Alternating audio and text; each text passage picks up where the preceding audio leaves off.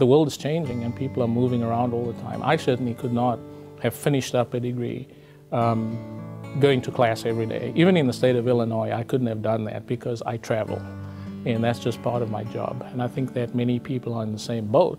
My job today is one that takes me to all 5 continents, and I've accessed the system on every continent.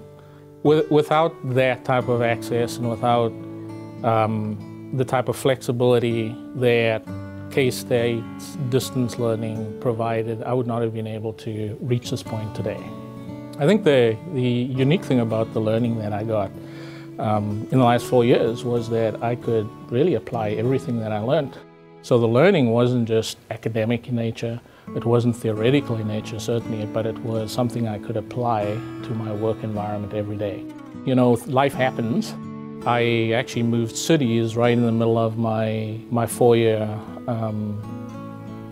story at K-State, and my academic portion left for about 2 semesters, but then I was able to get back on track again, and yeah, today I'm here. I certainly learned that you have to motivate yourself. Very early on, I had a full plan for taking me from 0 to the end of the degree. It's a long-term plan. It's not something that you can accomplish within a year.